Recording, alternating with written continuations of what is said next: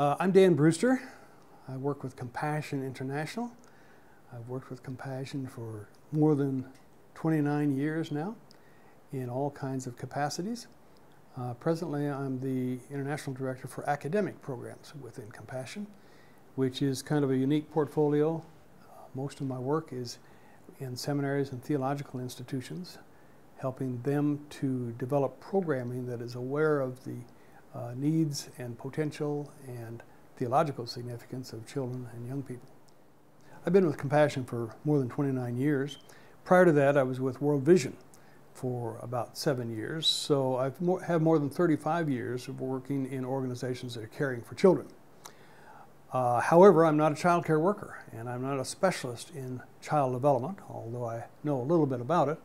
My training is actually in missions and missiology, and some people would suggest that maybe I've wasted my training in missions by working in organizations that are caring for children. I don't think that's the case, because I think that it's probably the most strategic thing that I could do as a missiologist, working on behalf of children and youth. That's where the decisions are made to follow Christ. That's where mission strategy can be, ought to be focused today. Within Compassion, I've had lots of different roles. I was our Africa area director for some years. I worked in our U.S. programs. I've also worked part of our Latin America programs. But I've been in Asia now for the last 15 years, again in various roles, but mostly having to do with the Advocacy initiative within Compassion. Advocacy is helping others grow their ministries to children, helping the church. I'm going to throw in a little bit of a story here. I had a pastor once who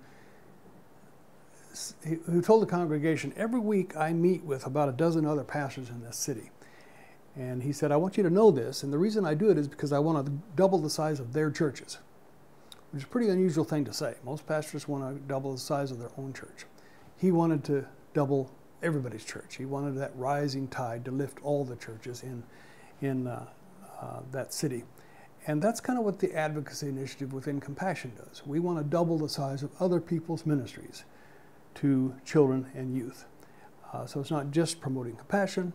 We're advocates for children as we work with these church organizations and mission organizations around the world.